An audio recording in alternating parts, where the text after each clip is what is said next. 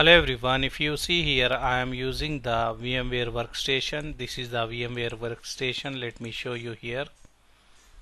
See here, this is a VMware Workstation I am using to do the CCNA CCNP lab.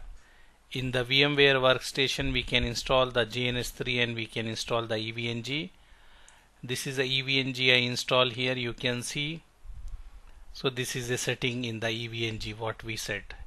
If you don't know how to set, you can look in our YouTube channel. We have the playlist EVENG. In that one you will learn how to install, how to set up everything.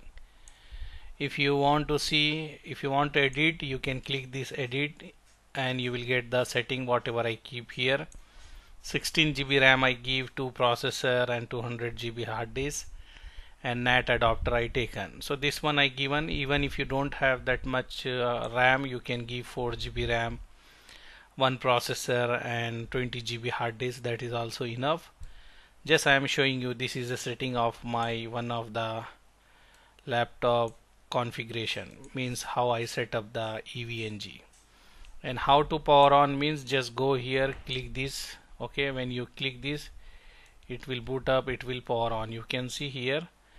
So when we power on, you will get like this. After some time you will get the IP address. You need to type that IP in the browser. EVNG is starting.